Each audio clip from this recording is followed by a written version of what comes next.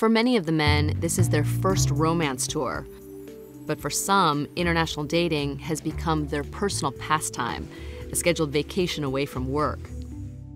Richard, looking handsome, I must say. Richard is 45 years old and lives in Los Angeles, California. This will be his 4th romance tour. And now, you ready for the ladies? He's already visited the Ukraine and Peru. Now he's testing the Colombian dating market. Richard, what are you doing on this tour? Well, I'm actually trying to find that special someone who could be the love of my life.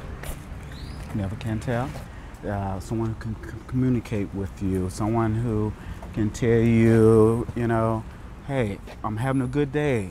Sounds like communication is important, but yet it's difficult to communicate with a lot of these women on the tours because you don't speak the same language. Absolutely, positively. Yes, yes, communication is a big thing. But you know what? I have met some great interpreters. You have kind of a little technique going with your interpreter, right? Absolutely. So if I see someone or talking to someone that I kind of have interest in, what I'll do, either I'll tap her on the leg, or I'll show her an elbow, or I'll give her a wink, and that will let her know that, hey, mark her down on the list. Richard's attack plan must have worked. He's lined up a date at the beach with a woman he met earlier on the tour. I love to swim, I love to play sports, I like walking through the park, I like going to the zoo.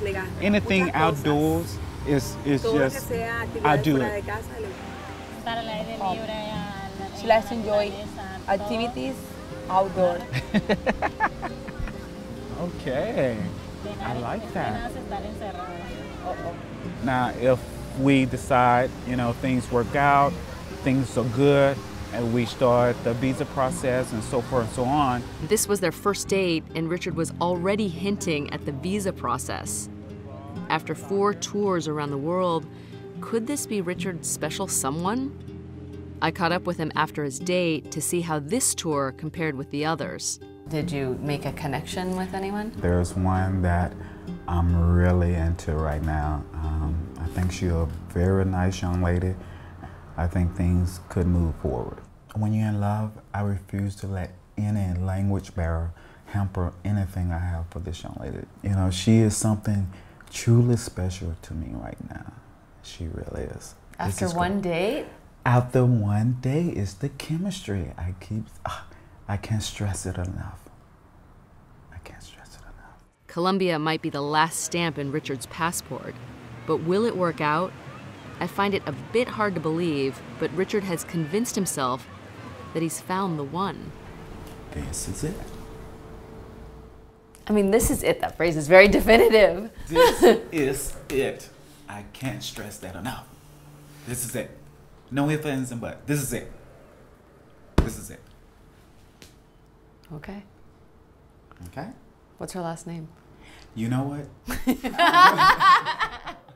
I can't remember her last name because I'm so just into her. Oh my God. Can you be in love instantly? I don't know. I mean, first you gotta know a person's last name. I mean, I think love takes time to develop and nurture. You have to know someone. That's my feeling, at least.